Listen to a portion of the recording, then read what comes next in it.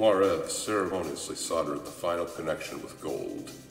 The eyes of a dozen television cameras watched him, and the sub-ether bore throughout the universe a dozen pictures of what he was doing.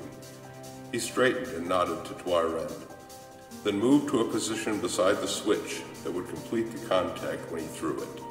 The switch that would connect all at once, all of the monster computing machines of all the populated planets in the universe, 96 billion planets, into the super circuit that would connect them all into one supercalculator, one cybernetics machine that would combine all the knowledge of all the galaxies.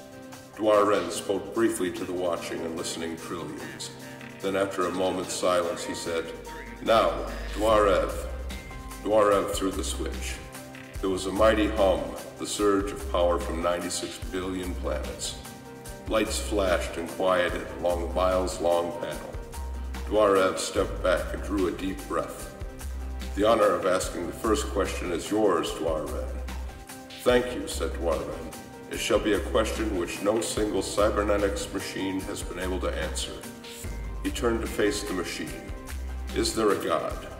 The mighty voice answered without hesitation, without the clicking of a single relay. "Yes, now there is a God." Sudden fear flashed on the face of Dwarev. He leapt to grab the switch. A bolt of lightning from the cloudless sky struck him down and fused the switch shut.